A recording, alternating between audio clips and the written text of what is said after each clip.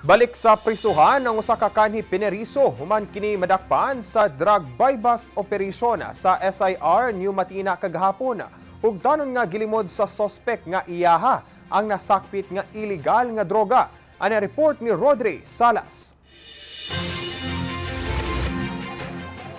Arestado atol sa drug buy-bust operation sa mga operatiba sa San Pedro Police ang gidudahang drug pusher nga si Sherwin Yanong sulod sa usa ka boarding house sa Block 5, Purok 59, SIR New Matina kagahapon sa hapon.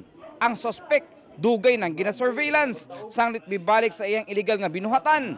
Human nga nakagawa sa City Jail sa susamang kaso sa bulan sa Abril ning tuiga. Dayo lang sa lugar ang suspect sanglit way bisan usa nga nakaila kaniya sa lugar. Dili na mo nakaila ba? Isa mga border na dire. Dili. Karon ako kakitaan na. Nakuha gikan sa suspect ang usa ka medium-sized nga sachet sa gituhang shabu, drug paraphernalia ug marked money. Apan gipanguli pa sa suspect nga iya ang mga nasakbit nga mga illegal nga droga.